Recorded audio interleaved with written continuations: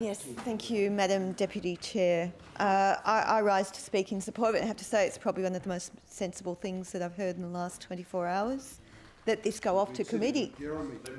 I've been listening very closely to things that have been said, and I appreciate them going on the record because they'll come back to haunt you. And for all the concern about how long this has taken, I'd just say that I think if government was so confident of its right to introduce this legislation and the commitment it made during the election, you wouldn't be rushing it through. You would have done a proper process. It wouldn't have come up from downstairs yesterday and be rushed through.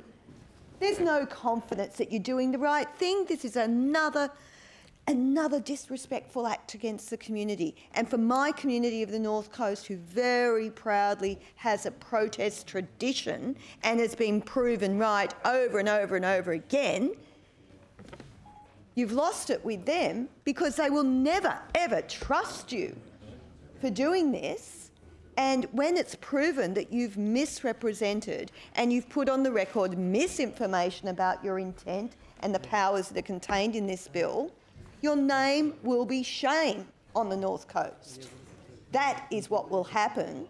And for anyone who thinks they can move to the North Coast and live there and have some credibility in that community, which is a protest community, because we stand up for what we believe in, because we live in a community, in a rural area, and our integrity is worth something. We stand up. Oh, you feel threatened. No, I don't feel threatened, but you are. I am not threatening anyone. Point of order. Members will resume their seat while there's a point of order being taken.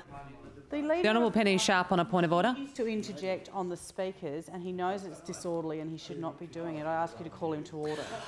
There are a number of... That's heartfelt. Order. The Honourable Walt Secord. There is a number of interjections across the chamber, and I also remind the Speaker to make her remarks through the chair, and that engaging in any form of debate across the chamber is disorderly at all times. Ms Jan Barham. My apologies for my inexperience in the House, and I certainly meant no disrespect. I was being honest. I'm a North Coast member. I've lived in that community, and I'm so proud of my community because it stands up for what it believes in. And the fact that this legislation's being put forward, misrepresented, very deceptively, making out like you're doing something that you made a commitment for, and you're doing this to my community. And I went to the Department of Planning today and picked up the North Coast plan with its, a hidden agenda about CSG after promises were made on the North Coast about no CSG and protecting the environment and any other sort of words that you try and seduce people with. We're not fools. We are passionate, and we will stand up and we will protect what's precious, because it's obvious that government no longer does, but we do. And doing this to our community is a shocking thing.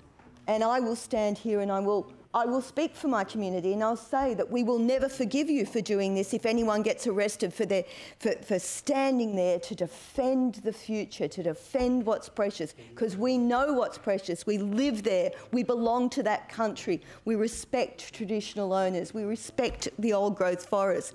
That's why we live there, and that's why we can live there with integrity. And if this legislation is ever used against my community, you will see the horror of me and many others against whoever's in government and tries to use this legislation. So let's be smart, send it to a committee and find out what it really does, because I hate to say it, but I don't believe the words that have been said in this place about this legislation.